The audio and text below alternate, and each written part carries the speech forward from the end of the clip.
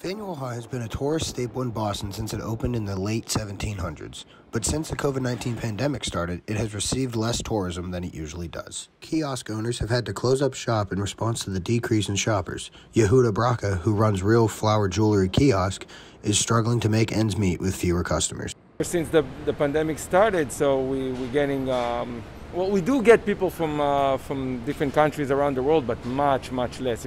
You can really see that the numbers are dropped down dramatically.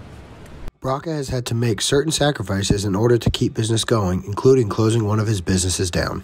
So me, for example, before the pandemic, I had this spot and I had another outdoor spot that I would open seasonally.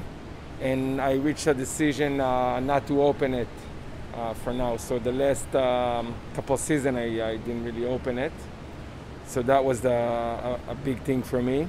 Business in Faneuil Hall has been lower than normal even before the pandemic started, and kiosks like Bracha's are trying to make money any way they can. I think it's if you do want to look at the mess, there was some kind of a mess before even the pandemic that we were dealing with.